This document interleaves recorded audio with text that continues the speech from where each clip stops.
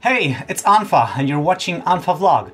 Today I want to talk to you about Ardour and Zyn-Fusion because I get lots of questions about these two, specifically about if they are free to download and to use.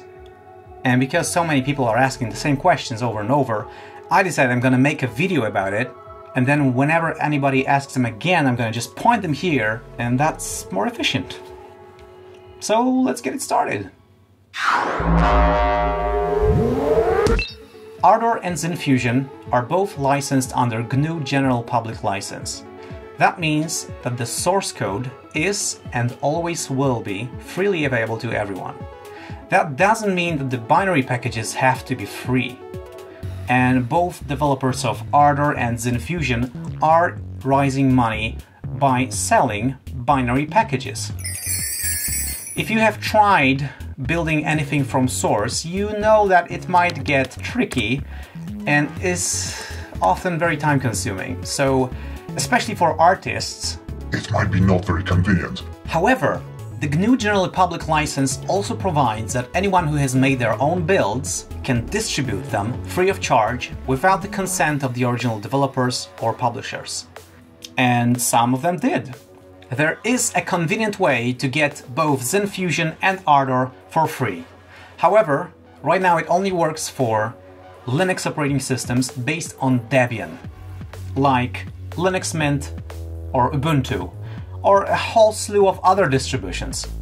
I do not know of anyone who is publishing custom builds for other operating systems at the moment. Alright, okay, fine, but maybe you will tell me how do I install it for Linux? It's simple. 3 steps. First, go to kxstudio.linuxaudio.org/repositories and read through. You will need to execute some shell commands, download and install some packages.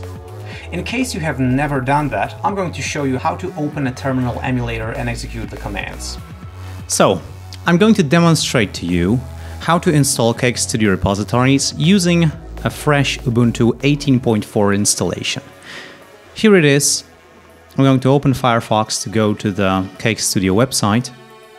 So I'm going to drag this window to the side of my screen so I can have a nice space here. Now I'm going to right click on the desktop and there's an option Open Terminal in Ubuntu, and that's going to open up a terminal window. I can also go to the application menu and type here terminal. And any Linux distribution out there will have something that will work for you. Because a terminal is a very basic Linux tool. I'm gonna drag this window here to the left so I can have a nice split screen. Okay, now the instructions on this website might change. For example, right now we have 2 sets of repositories for older and newer Linux systems. And soon in the future, these will be merged into one, so there will be less instructions. But for now, we need to execute all of them.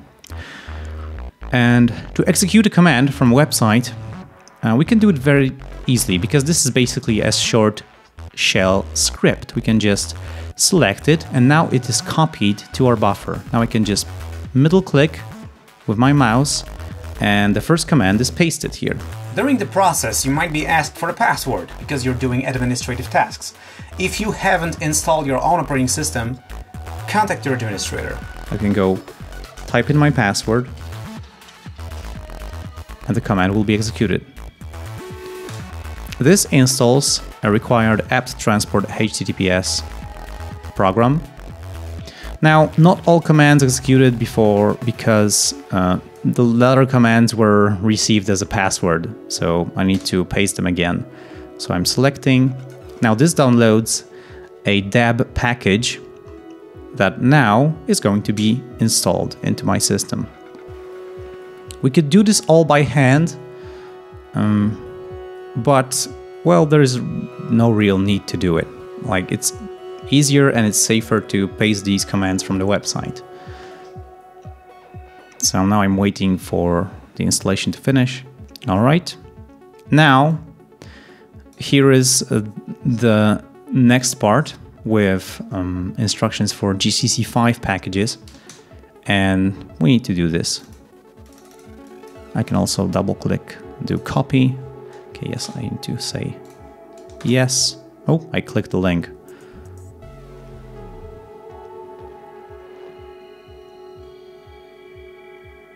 All right, now I can go. You can also paste with right click, paste, and then enter to execute a command. All right, and now the final command, I'm gonna right click, do copy, and here you can go Ctrl Shift V to paste, because Ctrl V would send a special signal. Once you're done with the instructions, your operating system now has a new source of software, the Cake Studio repositories, which are a great resource and allow us to get easily and quickly the latest and greatest software from all the Linux audio developers around the world. Second, your system doesn't yet know what new packages are available, so we need to refresh the cache. Run this command. I'm gonna go sudo apt update. And this will ask all the available software sources, including our newly added KX Studio repositories, about all the available packages. Once we do that, we can install Ardour and Zyn-Fusion and a lot of other packages. Oh, there it is. Third and last, you need to install Ardour and Zyn-Fusion. Now, I can install Ardour. Apt install Ardour. You see, I didn't add sudo in front of a command, and it asks, and it says, oh, cannot do things. I need super user privilege. So I'm gonna add sudo and this will do it. 219 megabytes, yep. For Ardour, you can use the following command.